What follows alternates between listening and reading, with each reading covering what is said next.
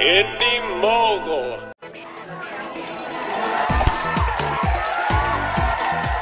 It's the anti-Sex in the City. You're watching Beyond the Trailer's review of Eat, Pray, Love. I'm having a relationship with my pizza. This is my no-carb, left-behind experiment. I'm going for it. Why'd you come here? I wanted to find my balance. You want to get to the castle. You got to swim the moat. Do you always talk in bumper sticker? Every day. You have no sex for a long time, baby. I pray for you. Elizabeth Gilbert's memoir of her real-life journey has spent over 180 weeks on the New York Times bestseller list. That's the kind of book Hollywood eats up, prays for, and loves unconditionally. The film version is being produced by the kind of man whose presence usually keeps women from writing books like this, Brad Pitt.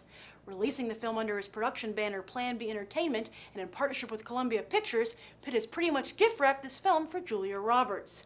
It's the perfect movie for her, a romantic comedy where she sports her famous light brown long hair that audiences so love to see on the silver screen. Yes, in her heyday, Eat, Pray, Love would be a slam dunk. But today, with a string of recent flops, some have questioned whether the first actress to break the $20 million salary glass ceiling has gotten too old to carry a movie. Hey! Tell that to Meryl Streep. Hopefully this will be Julia Roberts, The Devil Wears Prada, or Mamma Mia.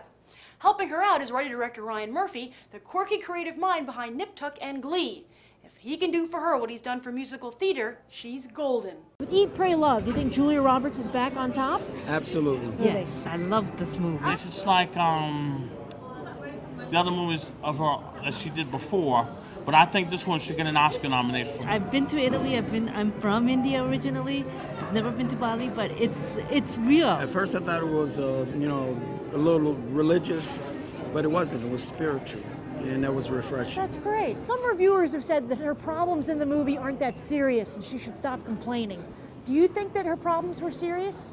No. They've captured the feeling of her also, her torment when her marriage broke up, but also when she fell in love and how a woman feels scared about going back into trust. Well, that's a really interesting thing. You know, a lot of critics have said she doesn't have any real problems. Well, what do you say to that? I think every woman who's a woman has gone through different struggles. Yeah. Yeah. They should make light of it. Yeah. I thought it was like a chick's flick, and I almost fell asleep.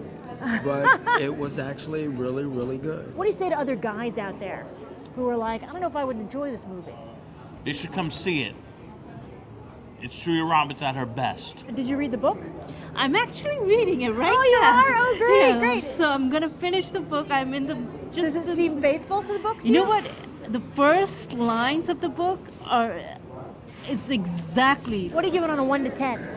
I give it a 9. I give it an 8. 9.5. So a 9, and you give it a...